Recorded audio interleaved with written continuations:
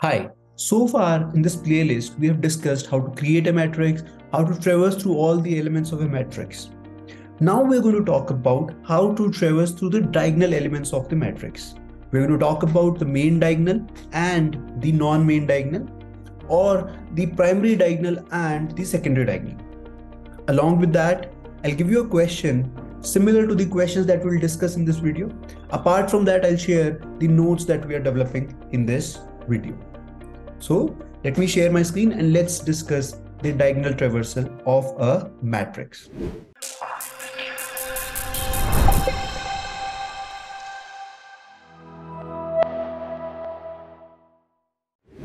So the question says that you have to diagonally traverse through all the elements of a matrix. Over here, the matrix is n cross n.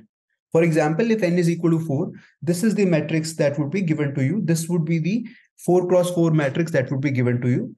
The row indices would start from 0, 1, 2, and 3. The column indices would start from 0, 1, 2, and 3. You have to print all the main diagonal elements. That means I have to print all the elements that have been marked by yellow.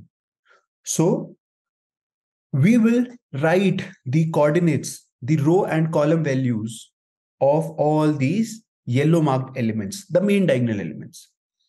So this is situated at 0, 0. This is situated at 1, 1. This element is situated at 2, 2. This element would be situated at 3, 3.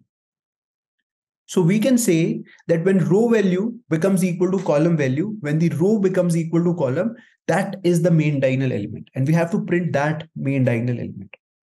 So one way to print the main diagonal would be to traverse through all the elements of the matrix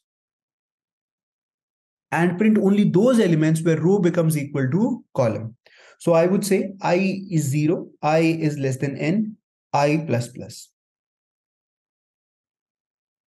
For each and every row, you will traverse through all the columns that are there. J equal to 0. J is also less than n, J plus plus, because it's a n cross n matrix. Then whenever I value becomes equal to j, at that point of time, we are going to print the element. We are going to say print A of ij. Now the problem with this approach is that we are still going through all the array indices. We are going through all the 2D array elements that are there. So the time complexity is still order of n square. Although we just have to go through only n elements over here, still we are going through all the elements that are there in the 2D array. So to solve this, what we are going to do is we are going to directly print all these elements that are there. So we are going to print 0, 0, then 1, 1, then 2, 2, then 3, 3, so on and so forth up till n minus 1, n minus 1. So to begin with, I'll say I is equal to 0, j is equal to 0, while I is less than n and j is less than n. Up till that point, keep on moving, keep on printing the elements and keep on moving forward. So over here inside this loop, the first thing that I'm going to do is I am going to print A of ij. And then I will say go to I plus plus and j plus plus. Together you have to increment the value of I and increment the value of j. This way you will be able to print all the elements that needs to be printed in main diagonal and you are directly printing them. So time complexity over here would be order of n. As you are printing only one element through each and every row. Over here, in this row, you are printing 0, 0. In this row, you are printing the element at 1, 1. Over here, you are printing only one element situated at 2, 2. And over here, you are printing only one element situated at 3, 3. So in total, the total number of iterations would be n, because you are printing one element from each and every row, and row starts from 0 and they go all the way up till n minus 1. So this is how the main diagonal elements have to be printed. There is another diagonal that needs to be printed. So in another question, I can say that print the non-main diagonal elements. What is the non-main diagonal? So this is another diagonal that goes through the square matrix, that goes through the n cross n matrix. Let me mark it with the help of green color. So this is the non-main diagonal matrix. And we have to print all the elements of this non-main diagonal matrix. So let's try to see where the non-main diagonal starts and where it ends on. So to begin with, we will see that it starts at 0, 3, at row value equal to 0, at column value equal to 3. Or we can also say that it starts at 0, comma n minus 1. And the next element is 1, 2. It is situated at 1, 2. The next element is situated at 2, 1. The next element is situated at 3, 0. So over here, what we can say is that every time you are incrementing the value of I and you are decrementing the value of j. And you are doing that up till I is less than n and j is greater than equal to 0, because j is getting decremented and it will keep on going up till the value of 0, and I is incrementing, it will keep on going up till the value of n minus 1. So over here, what we can say is that we are going to start our I value from 0 and we are going to start our j value from n minus 1. The printing of j would start from n minus 1. And up till what point we'll keep on printing? We'll keep on printing up till I is less than n and j is greater than equal to 0. Inside, the first thing that we have to do is we are going to print the element situated at I, j.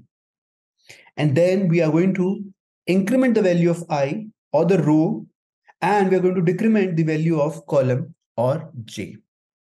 This is how we are going to traverse the non-main diagonal. The non-main diagonal over here is traversing and is printing only one element through each row. So this also would have a time complexity of big O of n. And along with that, since we are not taking any extra array over here to print or to traverse through the non-main diagonal, so over here, the space complexity is going to be big O of 1. So this is how you have to traverse through the non-main diagonal. Now, on the basis of the concepts that we have discussed in this video, I would say that let's come up with a question. And the question would be that you have to traverse through the non-main diagonal, but this time it would be a rectangular matrix. So if you have a rectangular matrix, so let me create a rectangular matrix for you. So if you have a rectangular matrix, then you have to go and you have to print all the elements of non-main diagonal. So let me come up with a sample case over here. So let's suppose you have a matrix which is 3, 5. It has 3 rows and it has 5 columns inside it. So, of course, the first element that needs to be printed would be this element. The next element that would be printed would be this element. The next element that would be printed would be this element. So in this question, you would definitely be starting from 0, m minus 1, because the matrix that is given to you is of n cross m. And the next element that you are going to print would be 1, m minus 2, right? So over here, what we have to do is we have to go from 0, m minus 1 to 1, m minus 2, and then we are going to go to 2, m minus 2. So this is going to be m minus 3. So this needs to be start from m minus 1, it will go to m minus 2, and it will go to m minus 3. So you need to find the pattern over here, and you need to find where you need to stop the printing, and you would be able to solve this question. The traversal is very similar to the questions that we have done earlier. So I hope you would be able to solve this question, and I hope you would be able to convert this to code in your favorite programming language. Thank you.